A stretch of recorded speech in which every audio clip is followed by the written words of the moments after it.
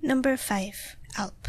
The word Alp is a variation of the word elf. The Alps are creatures that appear in nightmares in the middle of the night. These creatures would appear in the dreams of men and women, but prefers to disturb women more. They could manipulate dreams to their liking and would create horrible nightmares. This is probably why Albtraum is the word for nightmare in German, which if translated literally would mean elf dream. Other than manipulating dreams, they like to sit on the people that they are disturbing. The pressure from them sitting would become heavier until the crushing weight wakes the victim up. Thus, they were said to be the reason of sleep apnea, sleep paralysis, and even night terrors. They also like to drink blood. They would suck the blood through the breasts of humans and again prefers women to get the extra taste of breast milk.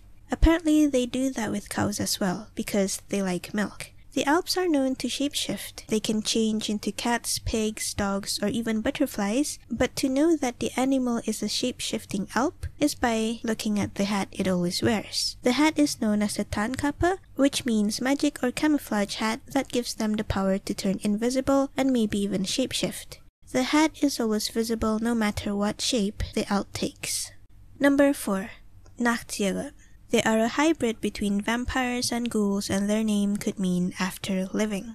The Nachtjäger is prominent in old folklore around most of the northern regions of Germany. They are creatures that come to life after being dead. A Nachtjäger are usually created when the dead person died because of unnatural causes such as suicide or accidental deaths or even plagues, and the curse making them into one is not transferable like the werewolves or modern vampires that we know. Apparently, the Nachtjäger does not really suck blood, but they do devour the bodies of their family members, people near them, and even their own bodies. The Nachtjäger can also kill you by ringing church bells that bring death to all that hears them, and by making you come in contact with its shadow. Now, since they are ghoul-like, they are really hard to kill and can't be killed by normal methods. You would need to have a coin and get ready to chop off their head. The coin were said to paralyze the Nachtjäger, just like how Chinese vampires are with talismans. So you have to put the coin in their mouth and then make the final blow by chopping the head clean off its shoulders. So to find a Nachtjäger that are inactive, you would find them lying in its grave with its thumb in its opposite hand and has its left eye opened. Apparently, they have the same habit when they are just walking about aimlessly.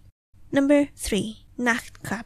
This creature was definitely inspired to strike fear into children to make them go to sleep. The folklore came from South Germany, and similar legends exist in Hungary, Czech Republic, Poland, and even Russia. The Nachtkrab is usually described as a giant and nocturnal raven-like bird. They would go out of their nest during nighttime to hunt. They hunt little children for food, probably because children are smaller and easier to carry. They would abduct the children to their nest and would start devouring them, brutally ripping their limbs and pecking at the body to pick out the children's heart. Some say the Nachtkrab actually has a special bag it likes to carry around to abduct the children away with. Though how they hold the bag while being a bird is a bit of a mystery and just adds to its creepiness. There's a tamer version of the scary Nachtkrab called Wütender Nachtkrab, which literally means angry night raven. Though there's an addition of angry in its name, they don't kill like the normal Nachtkrab would. They would just make loud noises by crowing out loud and flapping its wings to terrorize children into being silent. Then there's another version which depicts a benevolent version of the Nachtkrab,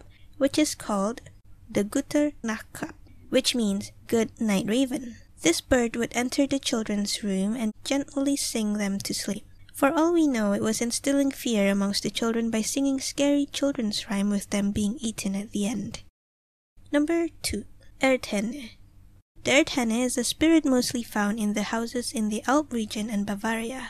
They are almost like the banshees that I have explained in my Irish mythological creatures video, in that they act as a prophecy that death is coming. Their appearance is very different from a banshee. The Erdhenne would usually be invisible, being a spirit, but if they do appear in front of the human, they would appear as a shaggy old and ash-grey hen-like figure with a short neck. So rather than wailing like a banshee, you would hear clucking sounds out of nowhere. The Erdhenne foretells death within a year, and it's usually the death of the person it shows itself to. However, according to another legend, if it clucked and fluttered its wings 9 times, the head of the house would fall deadly ill, and another different legend claimed that the spirit will answer questions about the danger if asked directly.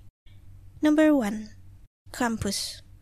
Since Christmas is around the corner, this creature is a must to be mentioned. The Krampus is a horned and scary-looking anthropomorphic creature. It's quite hairy, which is either black or brown, and has cloven hooves. So it's a bit like a big scary goat that walks on its 2 legs, a bit like a faun, but much more scarier. The Krampus would carry chains with him, which he would thrash about for intimidation. He would carry a bundle of birch branches or a whip to spank the children that were naughty, and would sometimes have a sack strapped on his back for him to kidnap the children and drag them with him to the underworld. Now, the Krampus is the opposite of St. Nicholas. They would be together during Christmas to give children either a reward or punishment.